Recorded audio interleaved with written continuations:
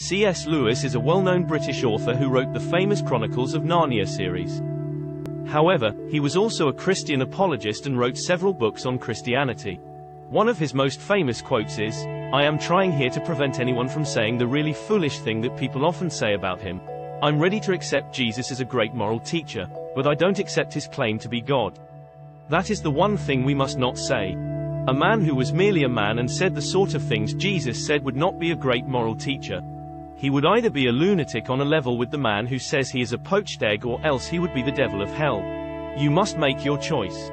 Either this man was, and is, the Son of God, or else a madman or something worse.